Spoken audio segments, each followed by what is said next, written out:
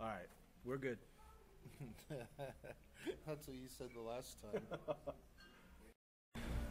What were we talking about? We had some good stuff there. Well, we talked about how the end of the world is coming, for sure. We talked about doing comedy. Let me tackle that a bit with you. All because, like I said, I'm the loser doing the comedy podcast in his friend's basement. Right. And you're a trained comedian. Right. But I was asking you that your background wasn't so much in stand-up but in sketch improv. Yeah. What's the difference?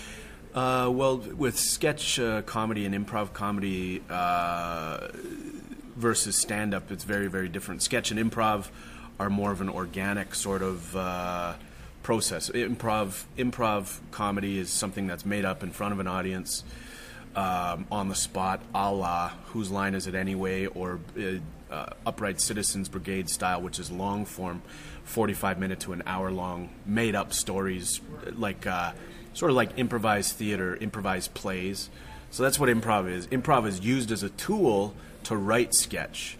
So Saturday Night Live and all of these different places, all of those writers and all of those performers are all improvisers that moved into the world of sketch and write down the short 2 or 3 minute sketches that you see on SNL. Some of my best sketches that I've ever written, I came up with the ending first. So I know how it ends, and then what your job as a writer, and maybe the worst part of sketch writing is getting there after. So, it's like a puzzle that way. A lot of people have really good ideas but can't implement them. So it's the writing exercise that kills a lot of people. When you get a group of people sitting around going, "Hey, yeah, but what if let's get up, let's try it this way," and then you get up and try to figure it out up on your feet. That's where improv as a tool really comes in handy. Yeah, as the Second City process, I went to Second City in Toronto. That whole process is all about the process. And so, you bring in headlines from the newspaper, you watch the morning news, you listen to the radio in the morning, and you make notes. Stephen Harper fell off a horse this morning in Calgary on his ranch. So then you go, okay, well, now we need, how did that happen? Let's get a sketch. Let's write a piece of sketch comedy around that. It's from the horse's point of view. So the horses get together. Okay, let's get up. So then we all get up together and we improvise as horses what that meeting of the minds was in the morning, right? At daybreak, the rooster cock-a-doodle-dooed, and the pigs came and said, I heard Stephen Harper's coming. So it was the pigs, and you just start to brainstorm, and you get up and you play it. You play. In the theater and in improv and in sketch, you have to really connect with that sense of play, that sense of anything can happen, and you allow it to happen on stage. We had talked a bit about sketch versus stand-up. Mm-hmm. And I've been listening to a lot of podcasts by stand-up comics like Mark Maron and Joe Rogan. Brilliant, yeah. And their friends and their extended network. And I'm starting to realize that there's more to the mechanics of stand-up than I had known about. Yeah. And there's also kind of these divisions that they see. Yeah. Everyone makes fun of the guitar comics and the sketch comics, the characters, the prop comics. Yeah. So there's this hierarchy or supposed hierarchy. There is hierarchy. Yeah. How do you describe what you do as stand-up?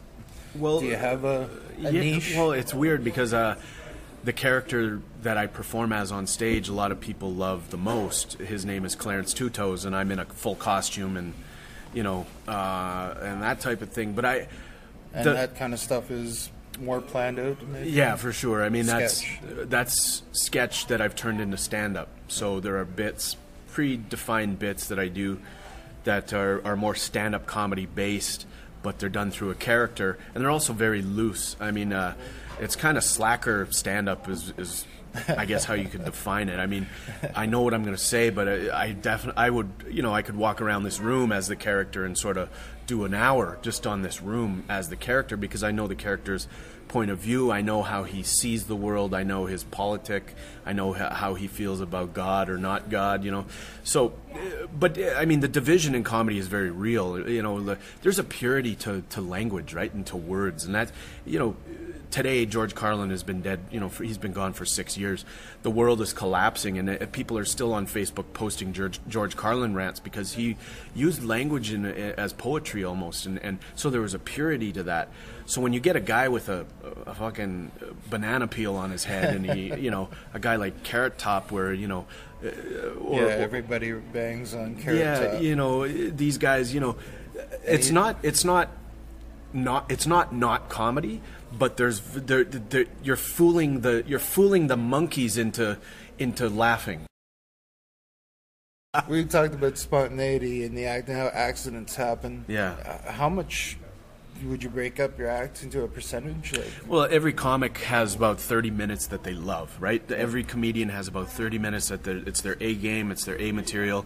But then every comic also understands that there's 10 or 15 minutes in there that they wouldn't want on their HBO special.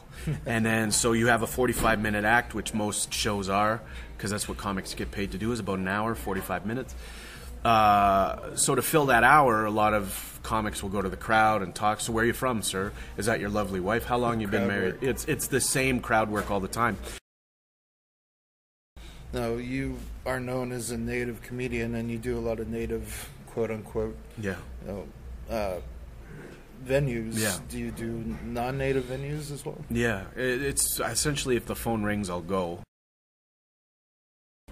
At first, I kind of fought the stigma, a native comedian, because I didn't want to be that. But I realized more and more there's not only value, personal value, because that's who I am, but also cultural value. It's really helping people see past their own shit, right? And they get to see or hear something that they can relate to. Oh, an alternate voice. Right. And I don't mind that. A lot of mainstream comics that are supposed to be my mentors always told me I'm taking the cheap way out by writing that way. And it's like, well, the point of the fact is, when I listen to the news, I only hear the news one way.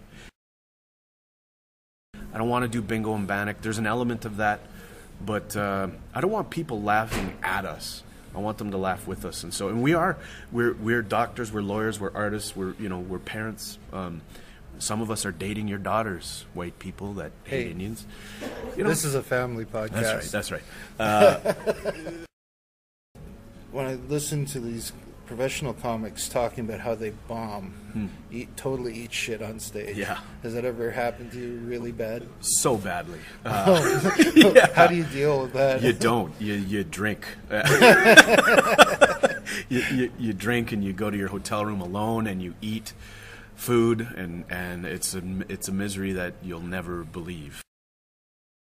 Have you ever met a really hostile audience? Oh yeah, man.